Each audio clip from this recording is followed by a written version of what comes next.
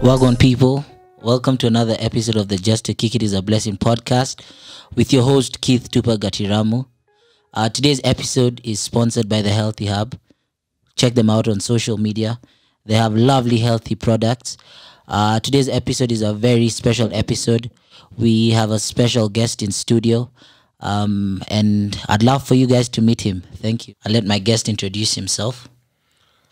My name is Andrew Numero. I play football. I think that's all. Tell us a bit about you. How old are you? I'm 21 years old. Sorry, I got used to it. I'm 21 years old. I'm from Malawi, but I've been in Kenya too long. It's home now. So yeah. That's nice to hear. So before we go into your story, I'd like you to tell us a bit about your shirt. I can see you're wearing a Numero Foundation shirt. So tell us a bit about that and what made you start that foundation. Well, first things first, thank you for having me. It's a pleasure to be here. This shirt, it's a Numero Foundation shirt. I have a foundation and it's mainly focused on athletes. So what we are trying to do is, I personally am an athlete and I understand the challenges that athletes face on a day-to-day basis, I believe. So me thinking and coming up with a foundation like this is to simply help the athletes coming below me, or even the ones that are ahead of me, with things that maybe they don't know about the industry, that maybe I know, or maybe someone else knows. So we focus on mentorship, mentoring maybe the young athletes, and we focus on education. And when it comes to education, it's basically, we can talk about school in general, we can talk about educating them about the industry they're in, we can talk about mental health education, and that's the most important of all. Because it takes a lot of strength for you to be able to keep going in this industry, in my opinion. From what I've gone through, from what I've experienced, it's mental health that keeps you going. It's not the talent, it's not the hardworking. For you to even be disciplined, you need to be mentally okay. You cannot be disciplined if you're not mentally okay. And I've tried. I've played football back in the days, and exactly. I can attest to you. It's your mind that keeps you going, and because sports is something that some days you'll win, some days you lose. Yeah. It's about your mind, you know. Yeah, and exactly. For me personally, I play golf, and for golf, I've seen it's your mind that literally keeps you going. Yeah. The thing that differentiates the good players from the great players is their mindset. Yeah. And I think that's why people say Tiger Woods was probably one of the greatest players to ever bless the sport. Yeah. But enough about that. Tell us about your football journey. And just to finish, so for the foundation, the third one is, and also on that same point, we partnered with a mental health organization, they're called Within and Without. Yeah, I've heard of Within and Without. Shout out to them for the amazing work they're doing. They're doing very great work. And to basically just highlight that main point. And obviously, I don't have much to say about mental health, but they do. So it's to bring in someone who knows what they're doing to help us in helping athletes. And the third one is community service. So a perfect example for community service is during this whole Ramadan period, as a foundation, we were part of a group that managed to reach out to Muslim families that are lacking and helping them with like food hampers. Wow. Because there are a lot of people out there that are breaking even their fast with nothing. Wow. Because even when they're fasting the whole day, when 6:30 comes, they don't have anything to break their fast with. Oh. How old did he say you are again? I'm 21. So basically. That's amazing. But and also we also helped a lot of orphanages. During this whole period, and it's basically to just do as much as we can in helping the community. Yeah. And we would love to do more, and it all comes from the help that outside people are giving us. So thank you for everyone who's supporting us, everyone who has bought a shirt, everyone who has contributed something. It means a lot to us. Please, guys, if you're listening to this and you haven't bought a shirt yet, make sure it's only 800. It's starting with him. Okay. I pledge after this, I will buy my shirt. So definitely. So definitely my next photo, you'll see me with the shirt. And yes, guys, please, if you're listening to this, kindly buy your shirt. And support a family. You never know. It might be 800 for you, but it might be a long way for someone else. So yeah, tell us about your football journey. My football journey is interesting. It started when I was very, very young. Yeah. Growing up in Malawi, we had different choices. You know, how people say, like, I grew up, I didn't have a choice. Yeah. For me, I believe everyone I grew up with, we all had choices. And when I was very young, I started playing football in the streets with my friends, barefoot, playing on the streets, coming home with scars. And that is the route I decided to take. Some of my friends went into drugs. Yeah. Some of my friends, not really my friends, but a lot of people that even I played football at some point, they're now doing other things, you know. And that's when I look back to when my journey started, I thank those days because they really showed me everything, you know. Yeah. It was either that or a complete different life. If it wasn't for that, I wouldn't be here sitting with you. I wouldn't have achieved anything I've achieved today. That's true. I wouldn't even be half the person I am today. So my football journey started in Malawi, around maybe 4 years, playing with my friends. I grew up like that. Going to school in primary, I would play. First thing you get there in the morning. Yeah, football. Gather some friends and play for money. You go into class and you're already dirty. That's why I never even had a girlfriend in primary because you're entering class. Do you have a girlfriend now? Yeah, now I have a girlfriend. Well done. Thank you very much. So I don't have a ring yet, but I'm good. But yeah, so my whole primary was like that. It was just football. I'd leave the house at 6, come back at 7, and my mom would know I'm at football. Yeah. So my life changed when I was around in standard 7. I was around 11 years old at that time. So my school, just to give you a brief explanation, in my class were around 70 people. Wow. So you have 70 people in one class. So if you're in year 7, standard 7, you have 3 year 7s. Standard 7A, B, and C. And each of them was 70 people? Each of them have 70 people. Wow. And when it comes to playing football, we had 3 different teams. Yeah. So you have A, B, and C, different teams. Was it based on classes or based on like strength of friends or get myself? Because there were so many, it had to be classes. They had to divide them like that. Yeah. But then overall you also had a school team. Yeah. And then now you can imagine. So for example, at that time under 15, we had from year 6, 7, 8. So that's like 70 people. Exactly. For 3 streams. That's already 210 people. To make one team. And then yeah, that's a lot of people. And then that's how my journey started. Basically, I was playing and I was doing well, you know.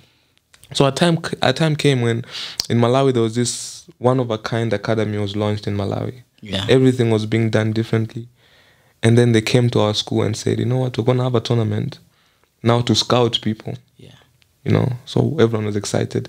We were playing, I think it was like 7 aside. So they had to choose 10 people to represent under 15. Out of 6 classes. Yeah, out of many people. Exactly. Like probably more than 300 people. So I made the 10. And then I went for the trials. We played. Maybe like 3 weekends we had to go there and then play. We come back home and no one heard anything. Maybe after 2 months, someone comes to our classroom and then goes, Andrew, you're being called to the teacher's office. Yeah. My first instinct is I'm in trouble.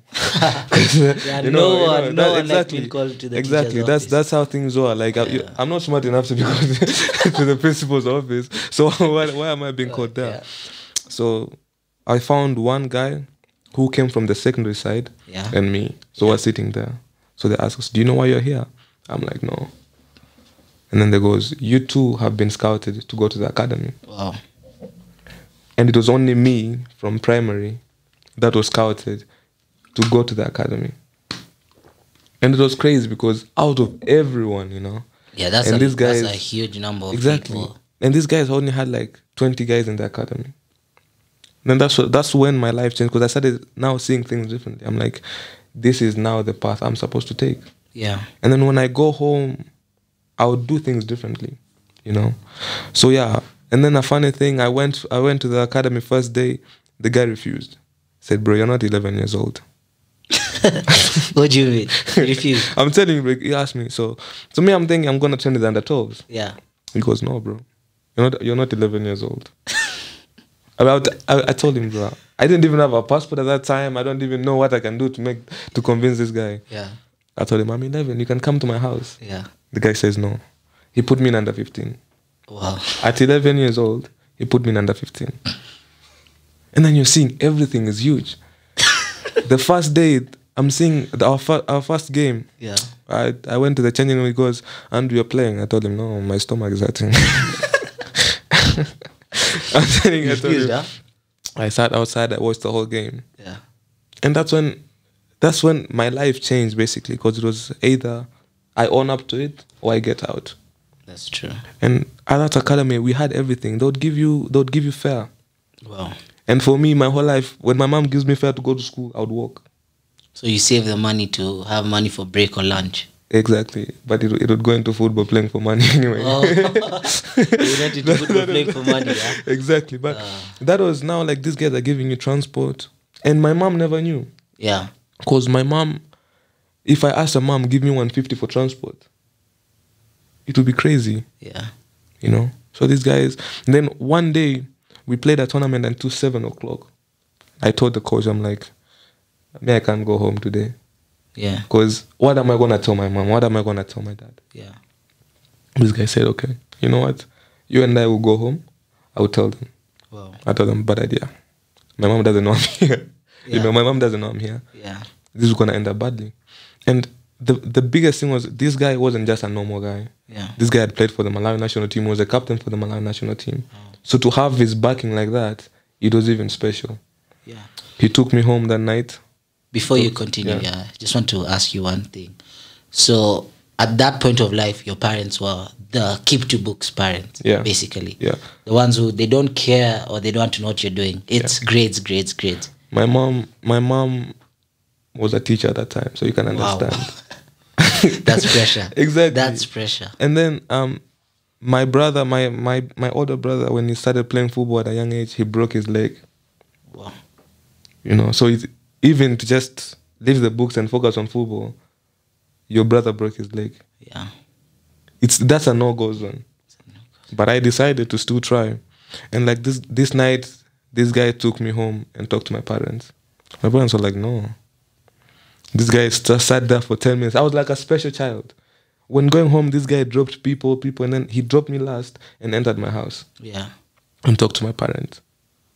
And even my parents, even though they were still like a bit no, but they still understood that this kid, for this person, who's this big, even in the Malawi football industry, to drop him home and try to convince us to let him play football, he must be good. There must be something exactly he sees. Exactly. So from there, my mom told me, you focus on your education. If you have to play football, you play just in case. Yeah. So I would go to school. I think we used to train around maybe like 3 times a week. So I would have to go to school, come back, go get the bus. I would connect like 2 buses. At that time, I'm like 12 years old. Connect 2 buses to go to training. At 6 o'clock, I was scared even coming from training. Taking 2 buses again and going. And where I grew up, it wasn't like you can just walk at 6 o'clock and you're young. Yeah. I used to sprint from the markets to my house, non-stop. Because I was scared. One day fast, bro. Aye, bro, I'm telling you. That mixed with dogs, you'll be shocked. You'll be shocked. So yeah, that's how my journey started. And then I played there for around 2 years. And I played with some amazing people. Most guys I played with there are now in the national team as well. So after that, when I got to 13, my family had to move here. Part of my family had to move here. Yeah. So we moved here. And that was it was a change of environment. You know, you're coming from a place where if you speak English, you'll probably be slapped. And there you have to speak it every day. Yeah. You know, you're coming from a place. I didn't even know how to speak English when I came here. I barely spoke English. And then you have to change your whole life. Because I was used to... By the time I was coming here, I'm telling you, I'd only used maybe boots once. Barefoot. Your whole life. And then these are things that when you look back to, you even wonder, like, bro. And people ask me, bro, how many boots do you have? I tell them, plenty. Yeah. Because I know how it feels to not have any boots. Oh, you're rich. No, I'm not rich. But I'll have as many boots as I want because I know how I felt to play with none. Yeah. And then when I came here, I went to Braeburn, change of scenario. From a government school, 70 guys in one class, 20 is the maximum you could have in Braeburn. Yeah. So a small class, everyone is friendly. That was a change of my life. And I'm very grateful because I've lived both lives. I know how it feels to not have anything, and I know how it feels to have something. Yeah. And that gives you a different perspective of life. So I went to Braeburn, I started playing football in Braeburn. And I think like my first week playing, like a rondo and stuff like that together, like, hey bro, this guy is dangerous. But I'd come like halfway the time when football was being played. Yeah. I didn't play that season. But like guys were like, hey bro, this guy is dangerous. When the football term came, it was always term 3, yeah? Term 1. It was term 1 for us. Yeah, it was term 1 for us. I remember we used to have a teacher called Mr. Checky. Mr. Checky. I don't know if you remember, but like Bata used to sell these power shoes, trainers. They were like green with like I don't know how, like a triangle over there like this. It has like almost like Adidas sign. Yeah, exactly. But yeah, I get that. So now these shoes, I was using them for games, after school and everything. Bro, I'm telling you, and I promise you. Yeah. The first ever game I was going to play against St. Christopher's for Braeburn. Yeah. I was walking into the bus with those shoes. Yeah. And they were even torn in front. This guy stopped me at the bus. He goes, "Where are your boots?" I told him, "I'm using these." The guy told me I'm mad. He took me to his office. He gave me a pair of CTRs, yellow ones. Told me, "Why these?" I was that game I banged like 2 goals. Yeah. He told me, "Bro, you're not giving me back those shoes. Tell your mom 3K, give me." He sold them to you by force. He told him, "Bro, I'm not taking these boots back. Yeah. You take them, you go tell your mom 3K, give me 3K. So like 2 weeks, I gave him 3K. I started using them. I played that term. End of term, man, I don't even know what I'm doing in assembly. They're saying, best player of the term, Andrew. Wow. The next football term, me and this guy called Brice, Brice? I know Brice. I think we were the only ones from year 9 or 10 to be moved to under 19. Yeah. We're playing under 19 and we were 10 years old. I was there already. I wouldn't have said that my stomach is hurting again. I was used to it. Yeah. And then we're even the ones shining in under 19. So this time you're how old? At this time, I think I was like 16. Yeah. In year 11, I should have been 16. In year 10, I should have been 16, around there. Yeah. Or 15, 16, around there. I don't remember. And it was just that. You're playing well, you're doing well, and everything is going well, And then I finished Braeburn. I went to Braeside. Braeside, I was only there for a year. And we played under 17 there. And we won the league. Braeside, if you look at us on paper, we had people that were joking. Bro, Braeside training. We used to go there, we juggle the ball, we go home after school, they're done. Bro, bro, come show up for training, we go. No one, bro. We can even ask anyone. But that season, bro, we had like players that wanted it. But Brookhouse, to beat Brookhouse twice. Yeah. And Brookhouse at that... Not even like high school. Yeah, exactly. Brookhouse took sports very seriously. These are guys that have everything. And that's, if you look at our coach, bro, we used to be the coaches. Me, Jeremy, we used to be the coaches. Yeah. But we all wanted it. And then we ended up winning the league. Unbeaten. We scored like over like I don't know how many goals. And then that's just how it started. And then, you start believing in yourself more. When you start doing these things, people think, it was just Braeside. It wasn't just Braeside. No one knew what it meant to us. Yeah. Because you look at yourselves, you say, yeah, we believed, yeah, we wanted to win this. But for you to actually win it, it's a whole different case. And everyone that went to Braeside, I'm telling you, ask them, what did it mean to you, bro, to beat Brookhouse twice, to beat all these schools? And it wasn't just, we go to a tournament in Grinstead, we win it. Everything just came like that. But people think, bro, that was just Grinstead. It was just... No, I know. Like, also me, like, back in the days I've played football, so I know when you want something bad, you have the chance to get it. Yeah. Like, even for us, I think, when we won Ipsy League, I think we won Ipsy League 2 years in a row, yeah? I remember we barely had training. Yeah. Yeah. And if we had training, it's the one for the coach would come and tell you, you guys, football, but you have no fitness. So run laps. And you're so frustrated and everything. So guys used to barely show up for training. But this was a group of individuals who came together to fight for, one common goal. Yeah. And so I can totally relate to what you're saying. Because people we focus so much on the things that we cannot do. Yeah. You know, and I feel like there's so much that particular thing, no one can tell me anything. You cannot tell me anything about how much it should mean to me. Yeah. Because I know what it took. There was a game, bro, like, even if your leg is hurting, you can't stop. Because you understand, like, there's so many things that people can say, bro, but it's only this much. Yeah. Or it's just a game. It's just a game. Yeah, I know. There's nothing like someone can tell me that can piss me off as much as that. Oh, it's just a game, yeah. Because for me, it can be more than a game. Yeah. My life can change in a game. That's so true. And these are things that we let other people like determine the importance of something in our lives. And that's what you should never do. Because today, some people, like, there was one person that's, bro, these days I play football and people say, bro, you don't even struggle. But I've struggled. You struggled. I remember there was a time back when I was playing for Jaffrey's, and I remember there was like, I can't remember to which school it was, but I remember it was an away game, yeah. And I felt so bad that we lost, and I think I'd missed a penalty, yeah. So I remember on the bus back I was crying, and everyone was just like, "Yo, what gonna this guy that is crying?" But no one understood how deep, that stuff meant to me. People were like, it's just a game. Yeah. And you see, for me, like, I've really grown up with this competitive spirit. I like winning. Yeah. And I know you like winning as well, yeah. Yeah, I love winning. I'm telling you, there was a time. So, like, even when I was in Braeburn, if you look at the trainings we used to have in Braeburn and the trainings we used to have in Braeside, they're two different things.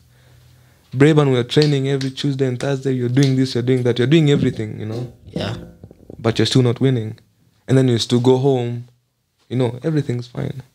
But then now when I'm there, I'm shouting, people think I'm psycho. Because I can shout when I'm on the pitch. Yeah. I can shout, and then at the end of the day, I'm giving you a handshake. You think, are you mad? Oh, yeah, like, it's not personal. It's not personal. Yeah, but then personal, it's just, I know. You want to win, you want to, and you know that you can win. Yeah. So I went to Braeside, I won the league. And then I wish I could have stayed for year 13. Yeah. I wish I was there to stay for year 13 because I was looking forward to finishing my BTEC and everything, but I couldn't. Yeah. It was, I don't know if you remember, I've never spoken to anyone about this, but I don't know if you remember that trip we took to, was it Kiambu? Yeah, Kiambu. For Rising Stars. Yeah. We went there for a few days, and that was when I was about to start my year 13. Yeah. I came home, I think it was like a Saturday or Sunday. I entered my mom's room. I told her, Mom, I don't have uniform. She told me, sit down. My brother at that time was about to start year 1. Yeah. She told me, sit down. And she said, you know what? I would love for you to finish year 13. But I don't have the money for you to finish year 13. Yeah. And your brother is just starting year 1. At that time, even me, like, fine, I've never been a genius. Yeah. But I wanted to finish year 13. Yeah, I get what because I play football, I finish my 13. That's what everyone is doing. But I told my mom, you know what? I understand. When a tricky situation, if it's not possible, I will not. I tried going to Braeside asking for a scholarship. It wasn't possible. And then at that time, I had a whole year now to think about what I'm gonna do. What you wanted. What can I do in this year? Because I cannot say, I wanna go do this, do that. I can't. So I decided I'm going to focus on football. I am really going to focus on football. And then when people ask me, bro, why are you not coming? I'm like, bro, I'm a dropout. You said as a joke. Because you don't want it to really, you don't want to show how much it means to you, Yeah. The easiest thing you can say, bro, I'm a dropout. I dropped out. And then you said as a joke, bro, I wish I was you. That year, I took my time, I focused on football. I played football, I think that time was around 2018. And I'm telling you that is the year that everything changed for me. Again, because you think you're in a safe space. Yeah. You get taken back. What are you gonna do? That year I worked. If I show you my emails, if I show you my messages to Malawi, I messaged over 20 people, telling them I'm this player. I want to play for the national team. I want to play for the national team. I want to play for the national team. And before that, I had gone to Malawi twice to try for the under-17s. And I didn't make it. One of the times I was late by like 2 days. I entered the camp when they were traveling in like 2 days. I didn't make it. I came back. The second time, I didn't make it. I don't know what was the reason. I came back. Now this time, I messaged maybe 20 people. I sent my videos at that time. I did everything. Now this is what they told me. You can come for the under 20. At that time I was 18, 17. Around 18, maybe 17, 18. I messaged them. They said, you can come for the under 20s. But you pay your own ticket. Yeah. If you make it, we'll refund you. It's a gamble. I was like, okay. I started with my mom. I told her. She was like, okay, you can go. But I'm telling you, I felt my mom telling me, okay, you can go. It wasn't easy. Yeah. You know, because I've already failed twice. True. Under 17 when I was 16. When I was 16. Now I'm 17, 18. And you're trying for under 20. Under 20, 2 years older. Yeah. I remember I left. And then I went there. I got into camp. And then this is also another thing. Everything else changes. Because people think because you're coming from Kenya, you have money. And even you yourself, you're living in Kenya and you don't have money. Yeah. So there's already that division into who you are and who you are as a person. Because where I came from, if I was to stay, if I was to stay there in Malawi, they would look at me differently. True. But because I had a different kind of change in my life, now they look at me differently in that division, which makes it harder to settle. I was like, okay. Then I remember I trained very well. And then we had a trip to go to Zambia. At that time, it was only maybe like 20 guys. They took a large squad because we were driving, we weren't flying. So obviously you're not spending a lot. So I remember we drove to Zambia. We're playing a game. And then I'm starting. Wow. So obviously that shows you that you're doing something. I remember I started that game. Bro, and I'm going to be honest with you. First 5 minutes, I scored. You asked me how I scored that goal, I don't remember. You don't know? All I remember was the ball came to the top of the edge, I hit it. And the next thing I'm seeing the keeper is just like this, the ball went in. I didn't even know what to do. Yeah. And me, that's how important even God is in my life, because that's a situation where I would never be able to understand. Why did I hit the ball there? Why did I hit it? How did I hit it? I don't know. Yeah. Played that game, we won that game. And that was the first time Malawi, even youth level, we beat Zambia in a long time, maybe 10 years back. Wow. And then you start thinking about this. You start going forward. I've met the team. I remember we finished that game. We went back. Now we had AFCON qualifiers. We played against South Africa, home and away. I started both games. One I played around maybe like 70 minutes. The other one I played the full game back at home. We lost. I came back here. December, I think at that time, where was I playing? I don't even remember. But I wasn't even playing for a big team or anything. But it was just literally my discipline, my motivation, and my hard work. That I could be able to enter a room and say, you know what, I play for the Malawi national team. Where do you play?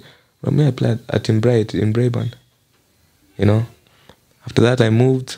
I spent months. Maybe like 3 months later, I get another call-up later. We have a tournament in Zambia. Come represent your country. I went back home. I played in the tournament. I come back. And then at that time, that's when now I was about to leave for the United States. Yeah. I got a scholarship. I was about to leave to go to the US. And then another change. And you know, it's all because of food. My traveling has been awful. I've never gone out with my family. We were just traveling for a holiday somewhere. I've never. All my traveling I've done is because of football. Yeah. There's nowhere in my passport you can show me, say, this you just went with your parents. Just a holiday. Everything in my passport is football-wise. Yeah. So at that time I was about to leave for the US. And I remember after December, I came back to Kenya maybe for like January and February. I left end of Feb to go to the US. Now, obviously, you are thinking, this is it. This is my break and everything. Yeah. Because at that time, it made sense, you know. I do this. Now, this was what it was meant to be. Now, I spent 4 years here. I look for something else. That was my plan. Not even 4 years. I spent 2 years in uni. Yeah. I get an MLS club. I'm sorted. You're sorted, yeah. I'm sorted. I got there. My first thing, the first thing they told you, like, oh, you can't kick a ball yet. You have to go through medicals. Wow. I'm like, so take me to the medicals. I have nothing, bro. I go for my medicals. The doctor looks at me, like my chest and everything. He goes, bro, your heart is not beating properly. What? Bro, what do you mean? Me, I play every day in Africa and you tell me I can't play because my heart is beating. Bro, when did my heartbeat change? You think it changes the plane? Me, I'm breathing normally. Yeah. He goes, no, we need to schedule you for something called an EKG. It's like a heart test. Yeah. So I take that, and that took maybe like 2 weeks to just come.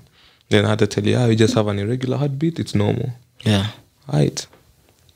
Now I start playing. The first session, I'm killing it. I'm doing everything. Someone steps on my ankle, swollen. Wow. Bro, maybe like 4 days. I come back from that. My shins start hurting. I'm playing with it still. Yeah. And then the coach came to me one day. He goes, well, you cannot play this year. I'm like, but me, I've gone through enough already. Just tell me you're joking. He goes, you cannot play this year. Why? He goes, oh, because of like how I wasn't in school. Yeah. Like for like a whole year. Yeah. I have to make up for it. So I do like one academic year without playing. Yeah. And then I start the second year. And I told him, bro, you're joking. He goes, no, I'm serious. And then at that time, I'm doing so well in training. Yeah. And then that just goes out. You're not playing, meaning you are not even to be focused on. Because why would you focus on a player that is not playing the season? True. And initially your plan was to go there for 2 years and go. Exactly. So that means they were adding for you another year that you didn't think existed. Exactly. So now you think about it, you're like, oh my God. It was normal, like, okay, fine, you know what? I'll have a year to improve and next year I'll come back stronger.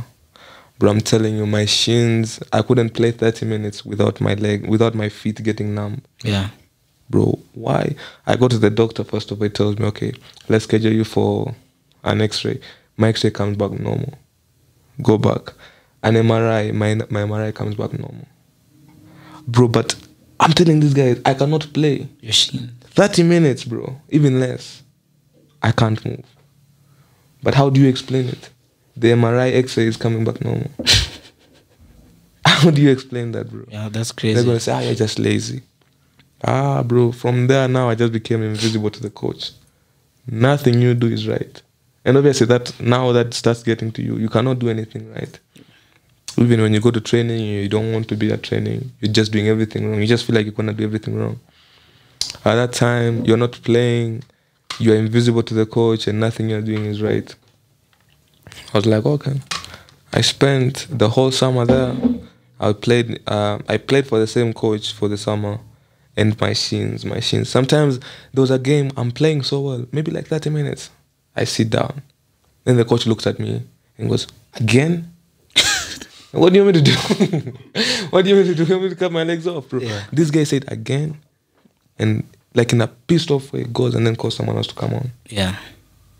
And then for me, I didn't even know how to explain, but it was affecting me a lot. Because I know I'm feeling the pain. Yeah. I don't know how to explain it to you. And you can't see it anywhere as well. Yeah, exactly. The MRI is coming back normal. The X-ray is coming back normal. How can you even explain that? I let it slide. And then after the summer, now the season started. Now that's when you feel lonely because now that's when the team starts traveling. That's when they start playing a lot of games. And then you're just there. Yeah. You don't even feel like you're part of the team. And initially, you're a player who came there on scholarship. Exactly. So they expect you actually to give your 100. Exactly. Yeah. So now from there, because it eats you up a lot. You know, you don't have an explanation. And then I think it was like around November when I'm writing my final exam now. I was going to apply for my next classes, you know, for the next trimester. And then they tell me, bro, you have a balance of $5,000. I'm like, hell no. After your final exam, you cannot stay on campus. Yeah. Because you have a balance, you don't have any classes. So you just be staying like as a nobody, basically. I took that paper, I rushed to the office for the coach. I'm doing, look at this. He goes, yeah, that's it. You have 5,000 balance. I'm like, how? Did you not put my scholarship? He goes, I did put a scholarship, but you're not playing. So you have 5K to raise in 2 weeks. Wow. Less than 2 weeks, you have to raise $5K. Bro, I'm telling you, my whole life, I've never seen $5K dollars. That's a lot of money. That's a Bro, lot of money. And then you look at it, you're like, that's 500,000 Kenyan shillings. Even calling my mom right now and telling her you have to come up with 500,000 Kenyan shillings in 2 weeks is disrespectful. Yeah, it's true. Bro, I told this guy, I'll do anything. And he goes, bro, I gave you work experience. I gave you like work study. Work study was only giving me maybe like $200 max a month. Yeah. How can you and that was like after like 2 months. How can you put $400 into 5K? Doesn't make sense. That is really like putting, I don't know, like just putting like a cup into the ocean. What are you doing? You're not adding anything. And then it was even like, man, I'm like, what am I going to do? So I called my mom. I told her the situation. She goes, well, we'll see what we can do. Now from that time, when I have my final exam to do. Yeah. And if I fail, even if I stay, I can't play next time because I failed an exam. You failed, yeah. And those guys are very strict about the GPA. You can't. But it came. I finished my exam. I went to go see the president for the school. I'm convinced he's kind of racist, but but yeah, I went to see the guy, and that day I was leaving the next day. I went to see him. I told him the situation. He goes, well, when you get back home, send me an email. And at that time, I was already breaking for like Christmas and stuff, so I'd have just gone home for holiday, Yeah. He goes, when you get home, send me an email, and we'll look into it. I got back here. I flew on the next day. Yeah. I came back home. I sent the guy an email. Till today, I've never seen a reply. Wow. Till today, And then I was just like, sour. Now you come back here, and I came back in like And November. did you send one or several? I sent him maybe 3. I even told a friend of mine who's in the same uni to go speak to him. The guy went into his office, he spoke to him and said, I'll look into it. Oh. He never did anything. Like, sour. Now you're back to square one. What do? You thought US was your break. It wasn't. Come back in November. Where do you start from? Another time. Now I'm like 19. And I was like, you know what? If there's anything I can do is play football. Yeah. I started playing football. That was in 2019. And then in 2020, I started playing for a Division 1 club, Over there I played maybe the first game, I score. The second game, you're playing well and everything, and teams start noticing you. And then I think that's when COVID started. Yeah. Yeah, and then COVID started after that, and I wasn't playing. And then after that, and then I got a phone call. I think it was like a Friday or a Thursday. Tomorrow I'm leaving for Kericho. There's nothing to do. I want to go to Kericho with my girlfriend and, just go relax. Because everything, for me, it was even like too much at that point. Yeah. I'm trying my best to stay strong, but it gets to you. It does. You don't understand. And then, I get a phone call. He goes, like, are you in Nairobi? I'm like, yeah, I'm in Nairobi. What are you doing? Nothing. He goes, bro, I have this connect with Gor Mahia, and they're willing to sign you. Wow. So I think about it. I'm like, hey, bro, now you're made to come from here to go there. How does that work? But at the end of the day, I'm like, that's an opportunity. I'm going to stay. Plus, you're used to being from here and playing. Yeah, exactly. Yeah. Since you're young. Yeah, it wouldn't from the time you're 11. Yeah, 11. Yeah, you start getting used to it and like going beyond what you expect. So I remember going to the chairman's office, talking to him and everything, and everything was fine. I think that was the first day I came home. The second day, they offered me a contract. And then I think on the third day, that's when I was signing. Yeah. And this is funny because my whole life, bro, I can count to you the people I can tell that they're my friends. But from that day, even I was even reading posts on Facebook. I said, hey, bro, I've played with this kid and he's so good. I've never seen you. I've never seen you. You've never seen him, huh? I've never seen you. I've never spoken to you. But you're here speaking about me. Yeah. Bro, this kid, hey, bro, hey. And that even adds some pressure. Because I'd rather I do it, he stays on the down one, let me go. Yeah. bro, everywhere. Everyone is speaking, everyone is talking. Now that's when love starts coming in. But when I was struggling, no one said anything. They usually say they only love you when you're up, huh? Yeah, exactly. Bro, I'm telling you that day, everyone is texting me. Even people you wouldn't believe. Yeah. Bro, everyone is texting me. Even those girls that never wanted to date you back when you're dirty, you're a footballer. Bro, primary, bro, I'm telling you, if I went back to Malawi right now, boy, it'd be different. But yeah, so I signed for Gor, and then that was now the beginning. You know, it starts maybe like maybe everything had to fail, so now this starts working. You know, so yeah, that started going for like maybe like 6 months. 6 months, I would say I was part of Gor, because if you look at the situation, I'm in the papers, but where is your game time? It's not there. For what reason? For no reason. And I'm not going to speak. Obviously, I'm not going to speak any bad or anything like that. Because some people might have to say differently. But for me, I was doing my best. I was doing everything I can. And I deserved to play. But I didn't. Maybe some people thought differently. And I respect that. Yeah. I only played one game. It was a CAF Champions League game. Over here in Kenya, in Nairobi, at Nyayo. And I played well.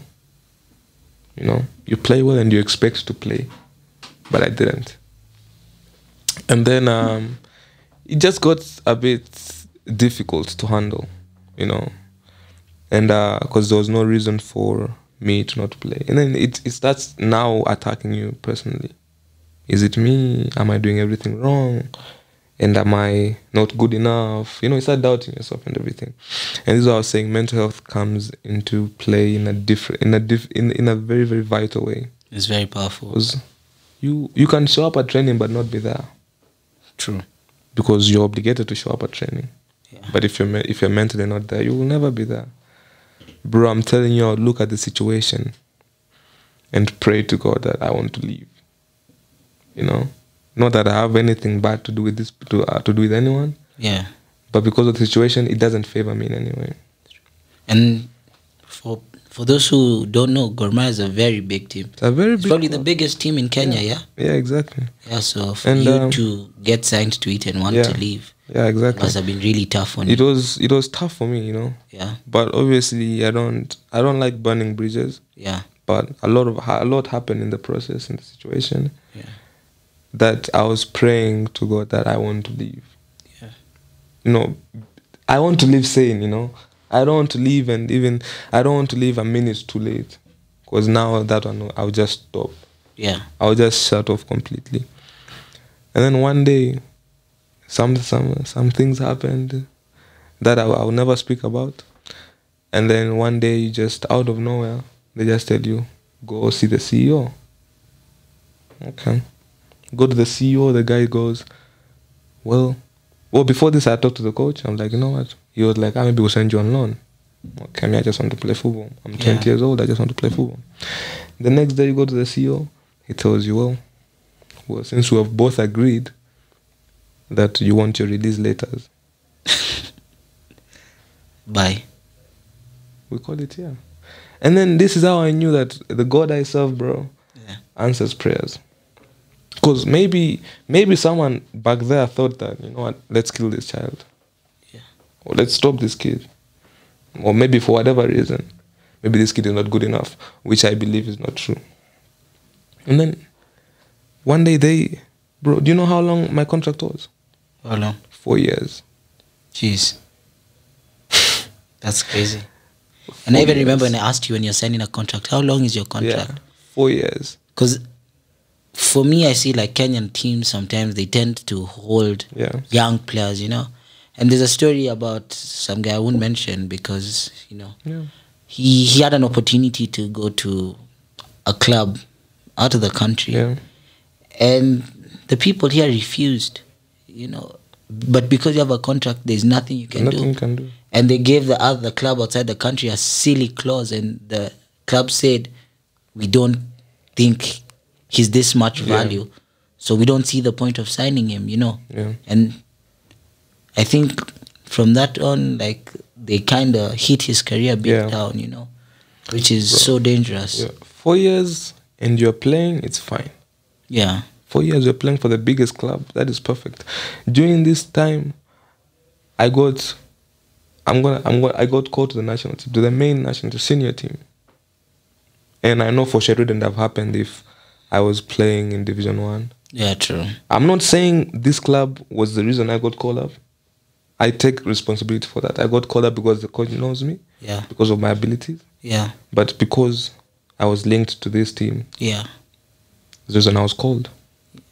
And then... Yeah, I also noticed something. It's like national teams, especially like Kenya and what, it's like they tend to look at the club that someone plays for before they call him to the main team.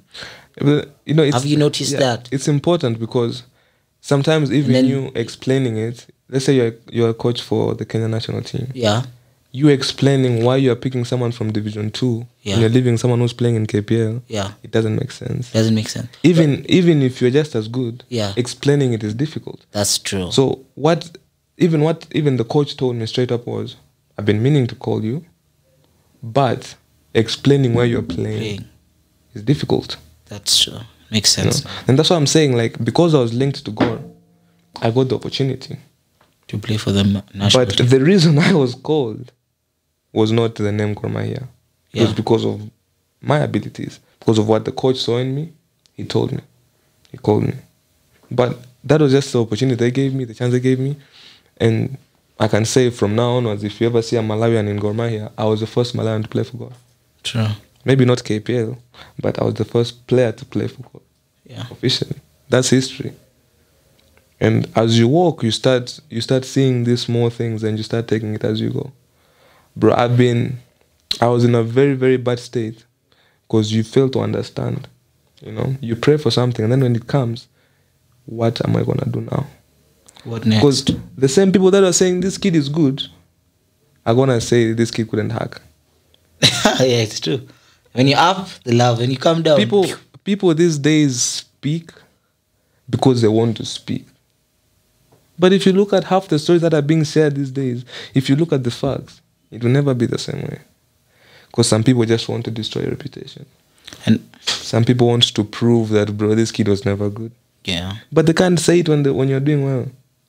And you know, the thing is, what I realized, and I think I even mentioned it in last week's podcast, was, you know, the power of the tongue. You know, in one of, you read the Bible a lot, and I'll get to that later on in the conversation, but one of the verses in the Bible says the power of the tongue, you know, the tongue has the power to destroy or create. So, you know, use it wisely. And I feel like, especially with social media, because now you can directly reach to someone, we need to be careful what we say about someone, you know, because one sentence, one word can destroy someone's life forever. See, back in the days, only, you know, people close to you could tell you something. Yeah.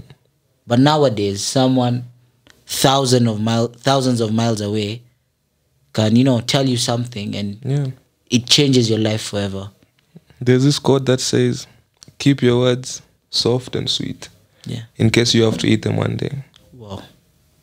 And that is the truth, bro. Because these days people speak when they want something to favor them in a way. I have a lot of people in my DMs that praise me, you know, when they see me doing well. But I know it's the same people that go behind my back and say he couldn't play at Gor. But no one knows my story. No one knows why he left. People these days, they even come to me and tell me, bro, you have it well, bro. Me, I tell them, yeah. Bro, you've never struggled, bro. I tell them, you don't know my story. And I'm not the kind of person that's going to sit here, bro, and tell you, man, I'm going to say my story. I don't want you to ever say I'm soft or anything like that, because I don't have the time. And if there's even any time that I've said, my full story is here. Yeah, I know. Because we're very happy you shared your story with us. I don't want pity, bro. Every single door I've walked into, I've deservedly walked into it. There's no one that can say that, Andrew, you got this and you didn't deserve it. Yeah. If there's that one person that can say that, text me. You reach out to us, man. Reach out to me. Andrew Numero 48 on Instagram. Because every single thing I've achieved till today, I've worked for it. There's nothing that someone can say that Andrew got this and he didn't deserve it. Everything. And I played at Gor. I left. And for me, my scare was, if it breaks out, now people are gonna speak. I deleted my Instagram for like a day. Yeah. And I was like, what's the point? It's already happened. If the people that are around me, the people that know. I think also one thing social media has done for us is we tend to even let people who we don't know exactly have opinion of us that matter even more than people we know, you know. And I think for me, for like so long before I started this podcast, it's the same thing. You know, I was like, now what will this person say? You know, what will this person say? What will this person say? You know, if I say this, will this person ever invite me for anything? You know, but at the end of the day, like, they probably don't care. Yeah. You know, we're probably caring about people who would not even come to our funerals, you know. Yeah, exactly. And at the end of the day, the one thing I learned is, at the end of the day, at the deathbed, you won't say, oh, I couldn't do this because of this, or I didn't do this. It's you. You'll sit there and say, Andrew, I could have done this. Yeah. Why didn't I do it? You know? So like for me, even like these days, what I do is I tend to stop as much as I can letting people's opinions control my life.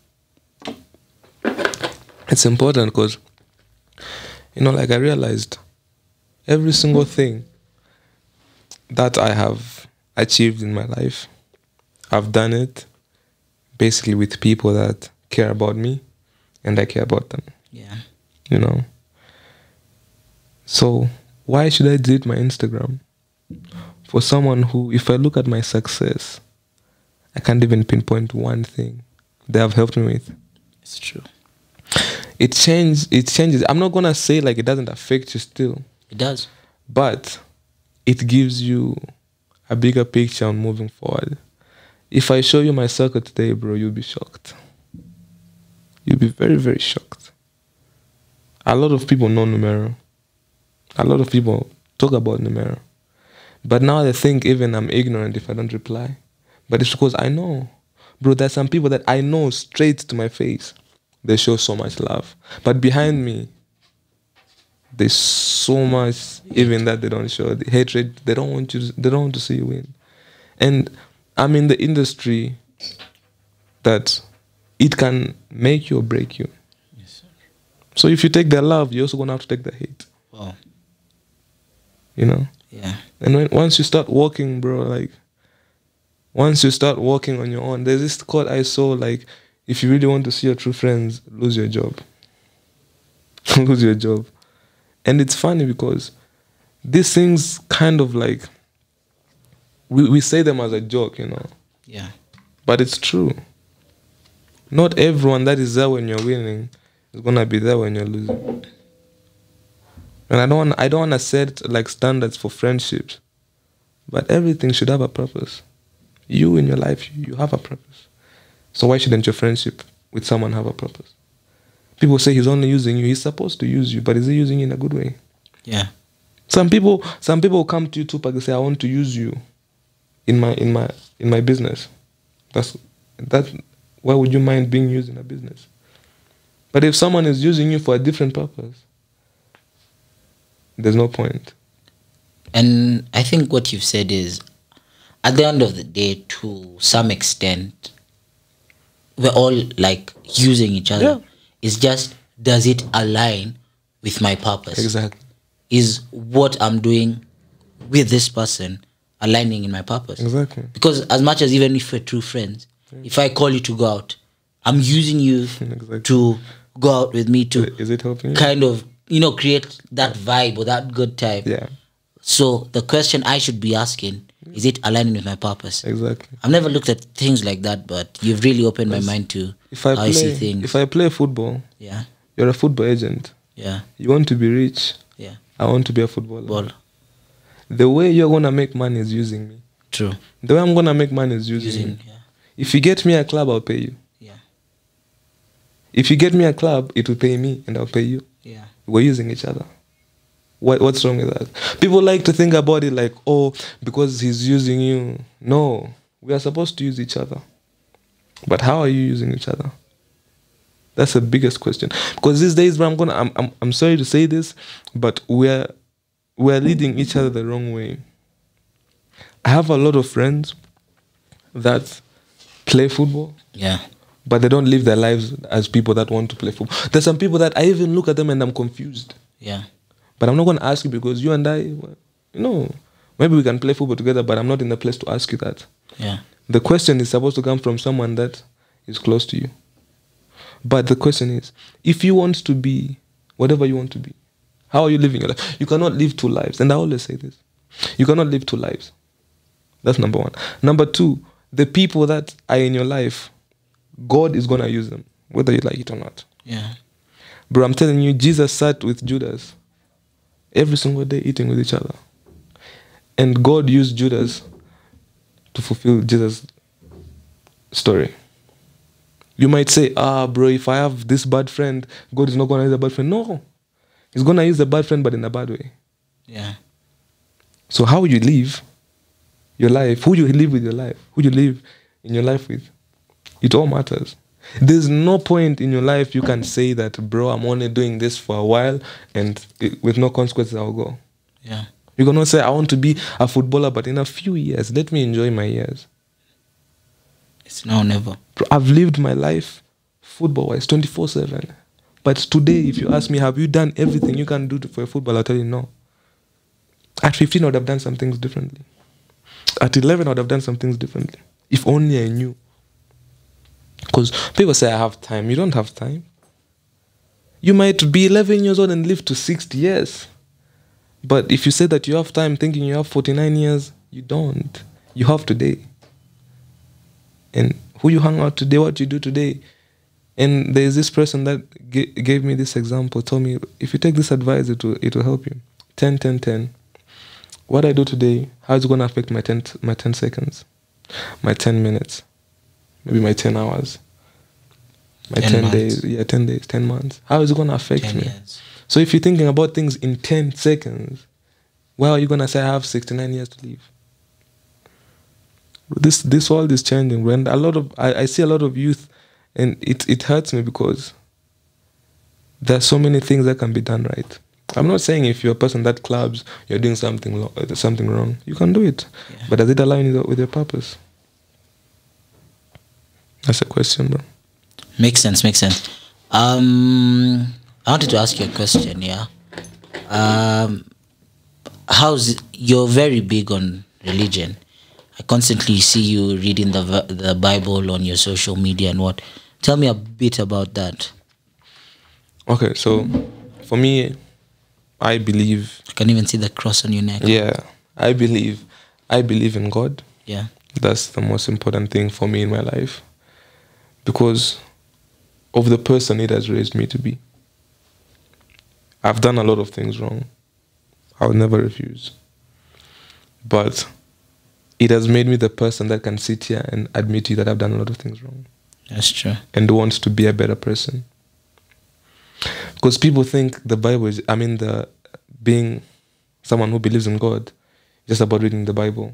It's about who you are. You know? And it doesn't mean that you don't make mistakes. You do make mistakes. No, it's perfect. Exactly. Jesus worked with people that were doing bad things. To the point he was even being asked, are you sure you want to work with this person? He was doing this, and then he says, no. I'm here for those people that are doing wrong. Because a doctor doesn't go to heal someone who's not sick. You know? Yeah. So when I think about my faith, bro, my faith has made me walk into rooms that nothing would have given me enough strength to walk into it. No, for sure. When you say your story, I can totally see it. Yeah. Even my mom is the same. Yeah. Bro, if my mom sat here and told you a story, you would be shocked. Maybe one day we can have her here. This is what this podcast is about. Bro, sharing stories that will change lives. Growing up, my mom, we used to stay 9 people in a 2-bedroom house. 9 people in a 2-bedroom house. And there's not even a single day my mom has ever made us feel poor. You know why? Because she told us to believe that we're going to be better one day. Until today, we're in a better place. But she still makes us believe that, Andrew, you can achieve whatever you want to achieve. Yeah. If you pray. Because like, if I believe that God can do this for me, and God has opened so many doors, and then you look at the Bible, you read about Job, who suffered for no reason, and then ended up being given even double of what he had. What he asked for. You understand that there's joy after the suffering. And bro, for me, my suffering, I would never curse you for it. I might hurt, but at the end of the day, I have to be aligned to what the Bible tells me. And it gives me strength. It makes you understand why you don't have to understand it. When I look at it, like the story you shared with me today, I can see it, because I'm sure when your mom told you couldn't go back to BTech, you felt broken and everything. Yeah.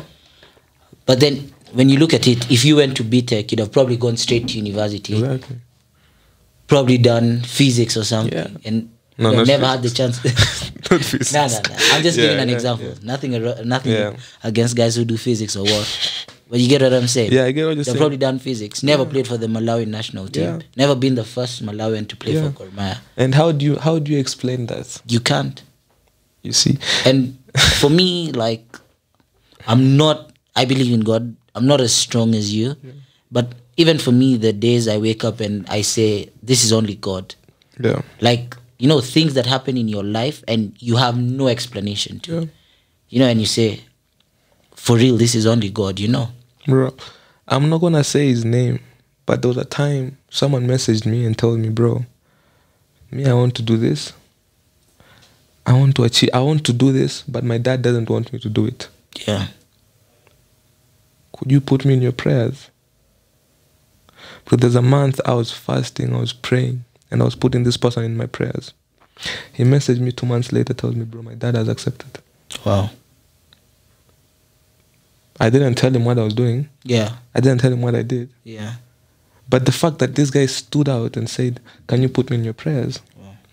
That changed everything. To me, maybe it might not be the same with him or his dad. Maybe his dad had a different reason. Yeah. But that's how God works.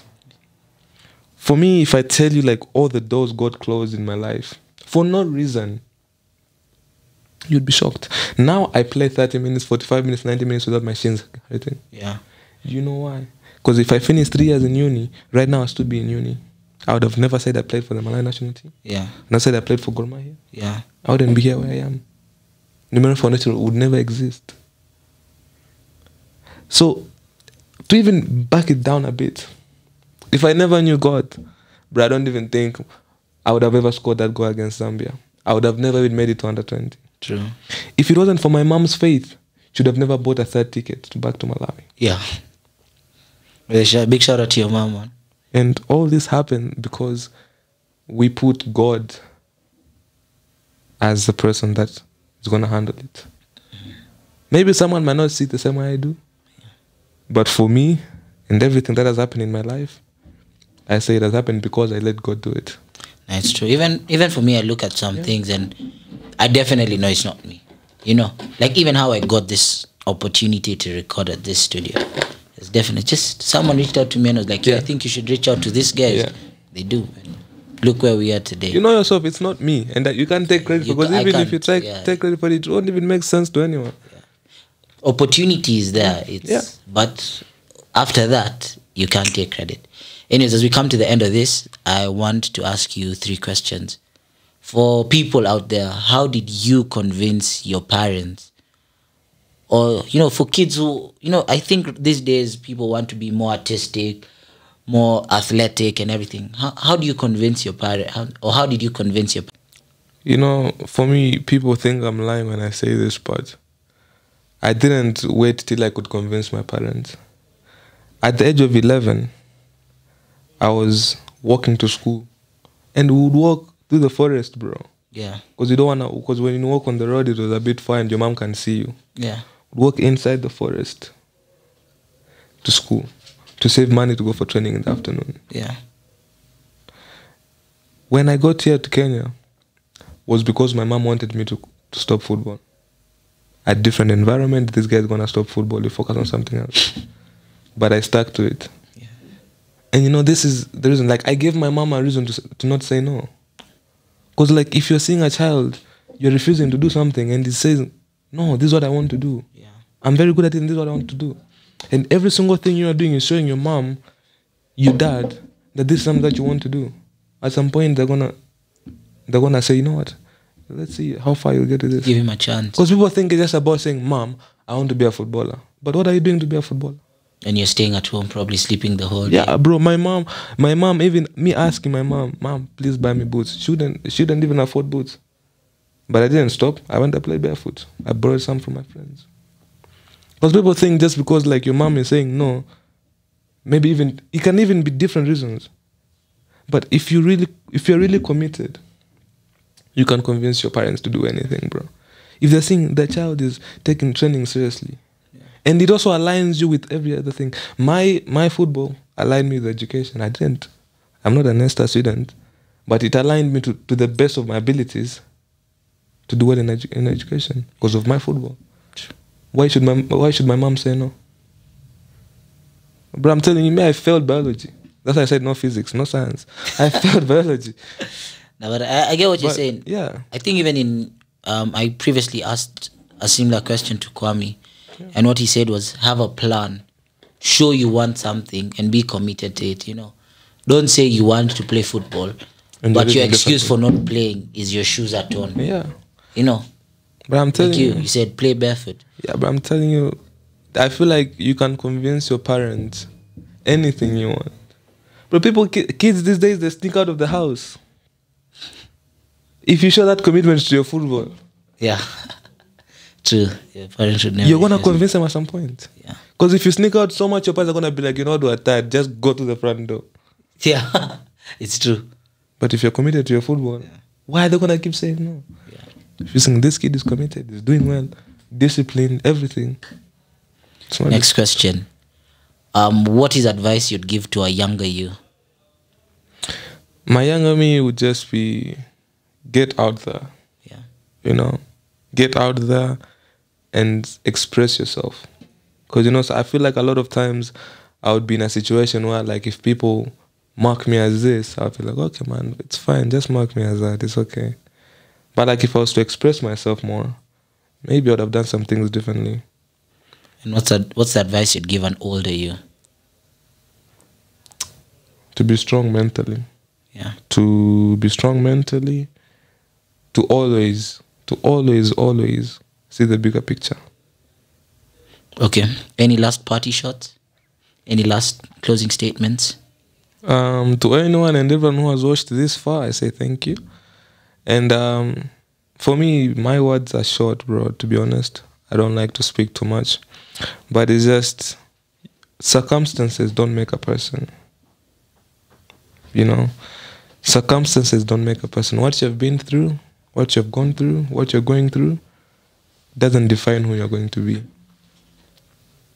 And everyone around you has a story that can make you stick to your purpose. Yeah. Because that is very, very important. Because people say, I couldn't do this because of this. If you really want to do something, no matter what is going on in your life, you'll find a way. You find a way. And you look back and you say, because of this is the reason I am who I am today. And my favorite saying is, planted, not buried. And if you cannot understand that, you're too young. Yeah, I do. Thank you so much for coming and sharing your story. Thank you for having me, bro. We really appreciate it. We look forward to having you soon. And we wish you all the best in your career, man. Thank you. Thank you very much, bro. For those who have gotten this far, thank you so much. Just a quick reminder again that this episode is sponsored by the Healthy Hub. So have a look at them. And I hope you've gotten a chance to learn something. See you next week.